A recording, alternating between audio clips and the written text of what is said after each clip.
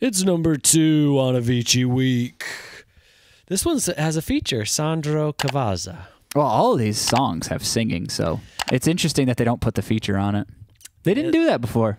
Yeah, they never. Yeah, I don't know. And then it started. Just wasn't part of it. Coming back out of it. Well, and even before this, like generally, it was weird that the producer would have like top line credits. Right, and not the singer. And not the singer, yeah. So that's in it. Flip the script. I'm the producer. You're the singer. Get out of here. Yeah. I don't know if I know the song. Without You Part 4? Well, I definitely don't know 1, 2, or 3. I'm going to have to think about it. All right, yeah, this one was sent in by Josephine Johnson.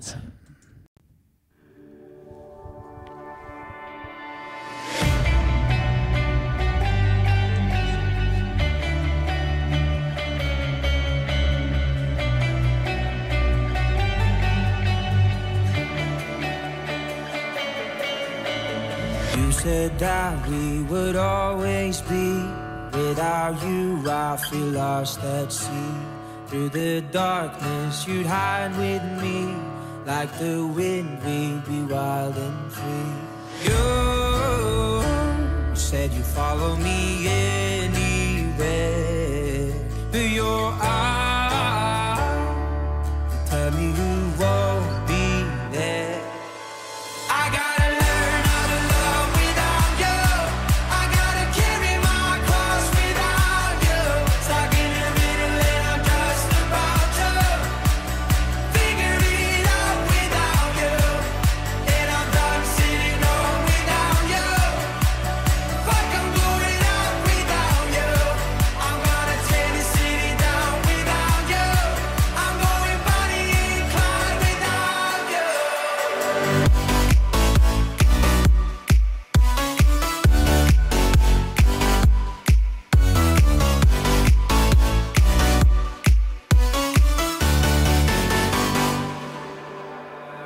Now I'm running away. Yes, we've got our flying astronaut man here. It's a little CGI, huh?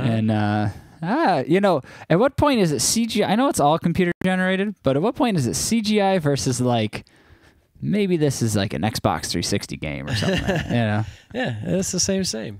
I know it's the same, but it feels like CGI should be like this is CGI to the point where like maybe you can't really tell. I feel like we should just do like video game graphics if it's a little lower quality. Well, this is from 6 years ago. What? 2018? Oh, maybe this is a posthumous. Posthumous. Yeah. Posthumongous. Posthumous. Yeah. I must have Release. missed this entire era of Avicii. I've never heard any of these songs. You missed every era of Avicii, apparently, because a lot of these songs are like 12 years old. Yeah, I guess I missed the Avicii train entirely. Dang. Well, no. I caught the first wave, but I don't know any. You got first tickets and then you got off. Yeah, I was the first stop. Yeah, you're like, man, I thought I knew. I didn't know. I mean, I watched the documentary. I thought I knew most of his jams. Dang, you know all about him. You just don't know his music. I know his original music. But yeah, that's true.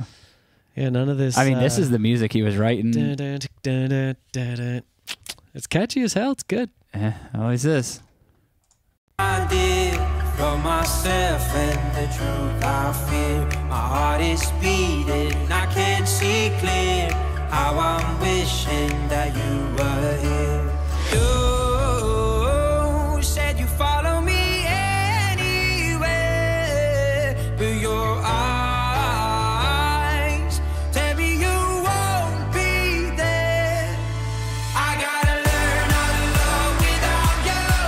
I gotta carry my cross without you. Stuck in the middle and I'm just about to figure it out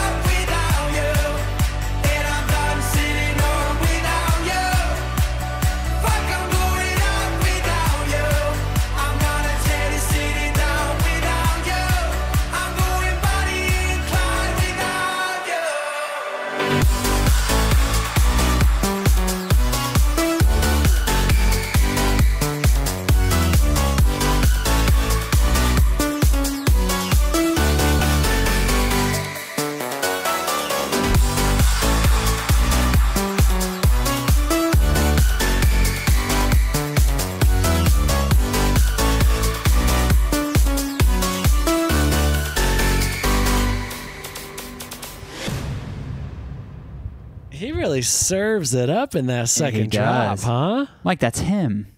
Who? He's the astronaut. Avicii, and he's leaving without. We have to go on without him, and he's leaving.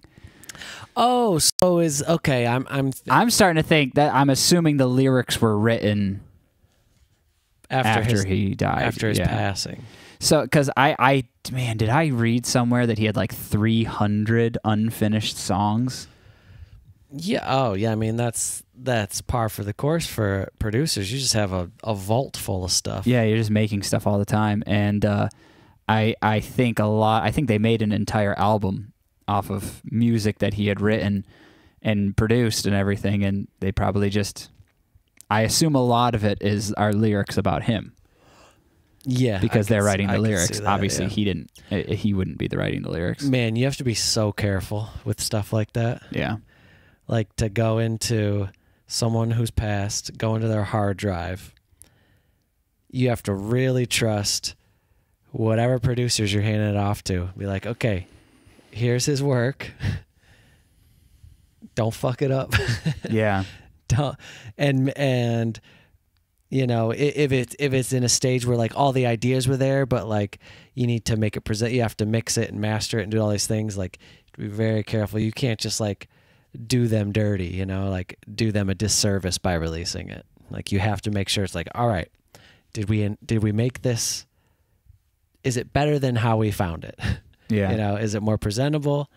Would, you know, the people that know and love Avicii be okay with this? I bet they have certain people where they send it to be like, is this okay for us to release in this condition? Yeah, I forget how it worked. I think the trust started talking to people, like his family and stuff like that, started talking to people about the music that he had created, I want to say, and then they were giving it to people who he had already made music with before. I don't know if there was any notes of like maybe he had ideas of people he would want to sing on it or collaborate with for these ideas. I don't know if that was the case, but you'd assume that you would have given it to people who worked with him before. And yeah, people that he trusted and liked.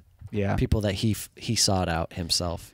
I mean, I guarantee that there was at least a handful of songs that were in the works where like he had sent off a demo to some singers.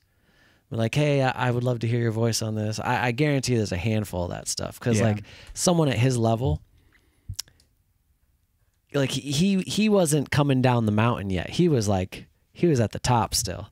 You know, so someone at his level is operating at such a fast pace. Like there's always things in motion. Yeah. So I have to imagine a couple, but yeah, then you probably are given access by the family to his hard drive, and you just start going through and listening. That's got to be crazy. That first sit down. That's exactly what I was thinking. Like, okay, all right, we're gonna listen to stuff that's never been heard by anyone except him. Yeah. That's an incredible experience. And then to be selected as one of the people, to be like, all right, we're gonna send you over this. This is his, you know, this is a song he created, and you know, we think that you would be good to help bring his vision to come to life. So here it is, sent over, and like downloading that out of your email or however it's sent to you. You're just like, okay. All right, let's hear this, I guess. And because if you were really close with him, I imagine it'd be really hard just to listen to his music in general, but to listen to music that he made that you didn't hear yet. Yeah. That's like a whole nother level of intensity. It's like it's like listening to a voicemail you haven't heard from a person close to you that passed that you haven't listened to yet, but they've already died. Yeah, right.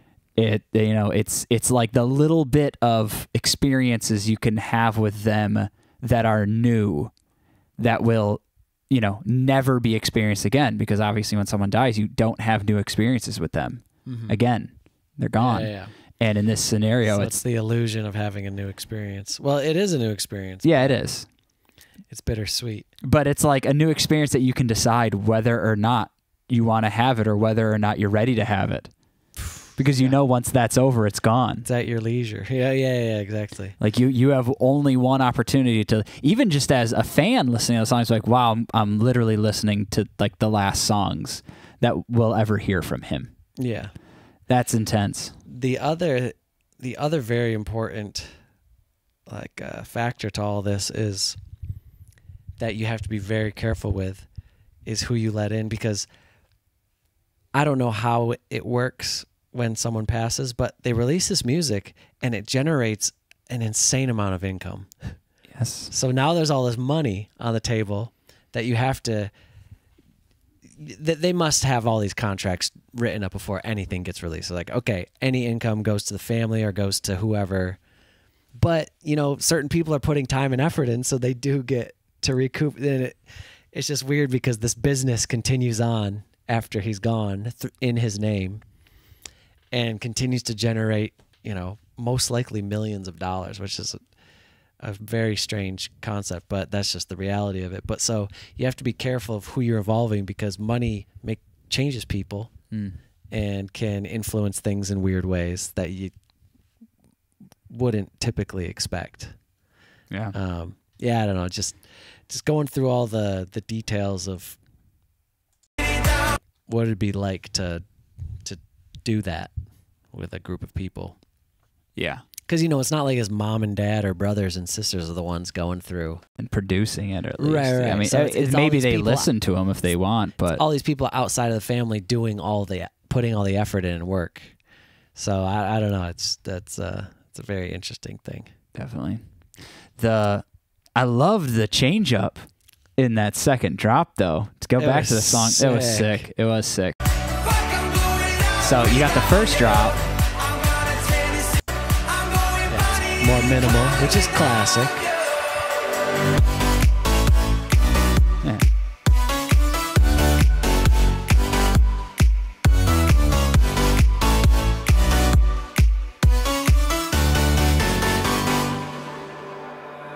I love that deep sub that runs that does that little rundown. Yeah. Yeah. Doo, doo, doo, doo. That's so nice. And then when it comes into the end,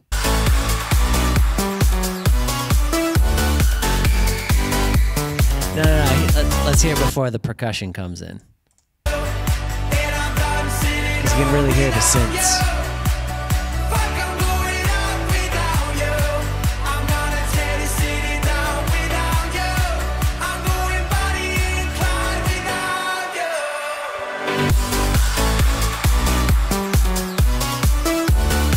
Oh, I guess it. Yeah.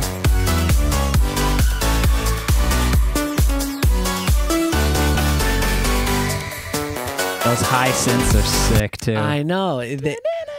They remind me of like I guess this kind of image, like a thin stream Yeah, of smoke they're shooting like through the air, like thin whispers. Yeah, like sharp whispers shooting through. Yeah. Oh man, Something thin very and cool. sharp about them. Yeah. that is very cool. Awesome sounds. Always. All right, moving All right. on to my favorite part of the night. That is right.